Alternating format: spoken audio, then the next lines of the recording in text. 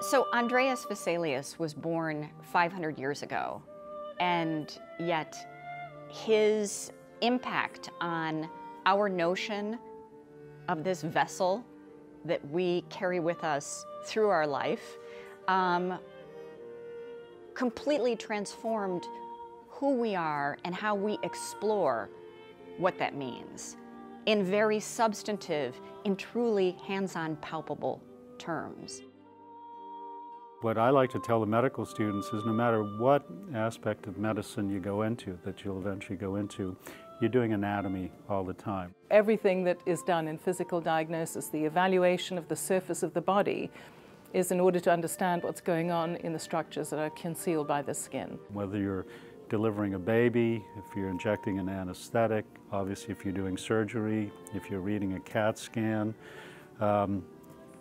virtually anything hands-on that you're doing with a patient, you're doing some form of anatomy. So, I mean, our feeling in our course is that anatomy is the absolute bedrock of medical education.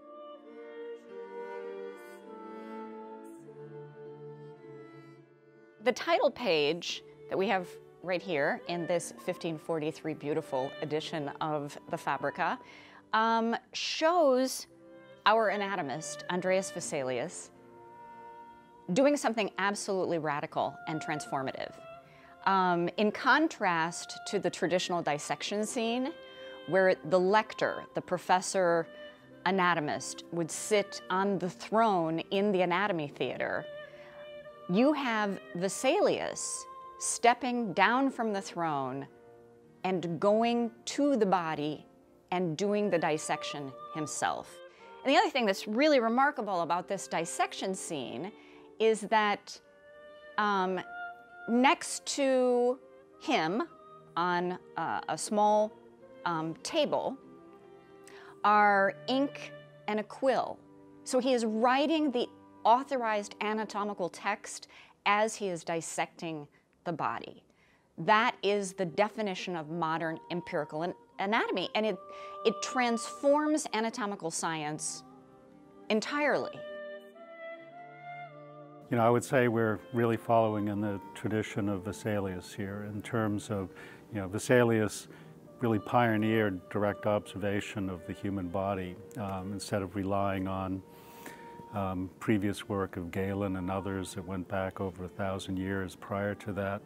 And so we very much in our course stress direct observation of the cadaver for our medical students. We feel that there's no other way to really understand the three-dimensional anatomy of the human body without the human cadaver there. And really that was all pioneered by Vesalius. I would say Vesalius's legacy is alive and well, and that we don't do it in exactly the same way. We have some additional findings, but the way in which we do things really dates to that fundamentally important approach of getting down, touching the human body, exposing the structures and describing them.